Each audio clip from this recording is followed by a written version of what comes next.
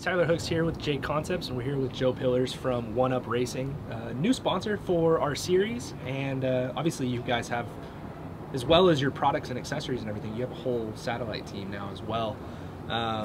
What's it been like kind of transitioning just from, you know, making products to actually having a team and then sponsoring, you know, those drivers with other brands and things? Yeah, it's been great.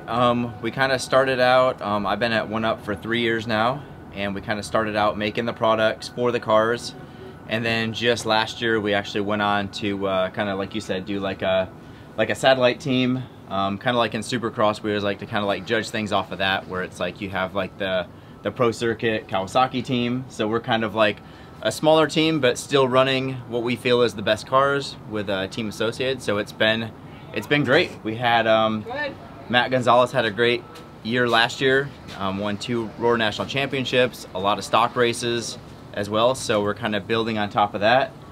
He's moved into modified this year, so it's going to be a pretty big learning curve, but I mean, he's already shown great speed, and you know, I'm kind of the mentor side as far as like the team manager role. So, and now I get to do the 40+ class, so it's kind of like full circle. So yeah, that's going to be kind of exciting in your first, you know, year having this team, having Matty go out and get 2 championships, you know, running all the products and the big logo on the side. That'd be kind of cool for you guys, right? Yeah, no, it couldn't have really went any better. I mean, obviously you want to try to get like a top modified driver, but to have a top stock guy and kind of, it's so funny because last year, normally I'm always watching the modified races just from the history of managing teams.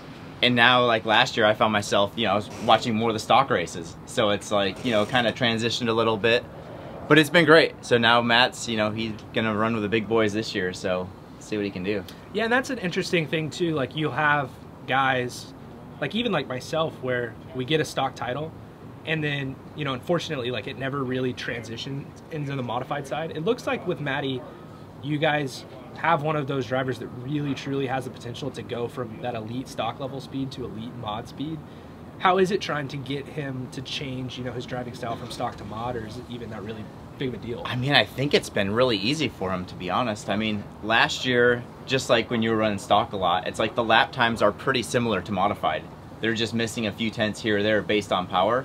But now, I mean, like for example, when we went to carpet races, I was running 2-wheel mod, and I run carpet quite a bit, so I have decent pace. Mm-hmm. And I mean, he was running the same speed with a stock motor than I was doing with mod. So it's like, you see right there, it's like the driving is really good from Matt. So yeah, I don't think it's gonna take much. I know that Top Gun race just a few months ago, he was very fast, kind of running up, you know, top 3 with the guys. So I expect probably more of that this weekend, hopefully. And it's always hard. It's like the home track advantage. You know, there's some of that, but there's always extra pressure knowing that, you know, you're at your home track, you're expected to do good. So we'll see how we can do. I think he's in a good mindset, and he's already going really fast in practice.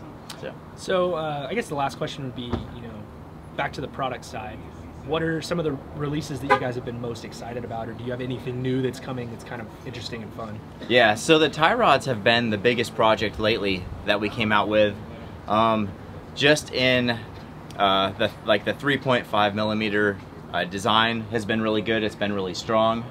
We haven't actually even seen one bent or break yet, so there's a lot of them out there at the moment.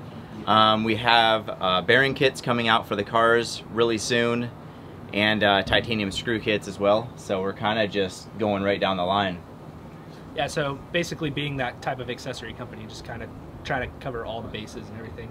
And I have been, you know, impressed myself, like looking at your, you know, you have your new diff, like basically what would be a clear grease, but you know, right. It's pink. Yeah. But it's something that's different. It's not just clear grease. You know, it's kind of a heavier duty option. Yeah. Which it's probably not utilized much for that, but it's probably something that's really good for oval guys with a lot of load on I'm sure, ball diffs and stuff like that. So yeah, huge thank you to you guys for coming out, obviously to the events themselves, but also for sponsoring the whole series. Yeah, we look forward to seeing you guys do well at the races and seeing you in the future. Thank you. Cool. Yep, no problem. Thanks.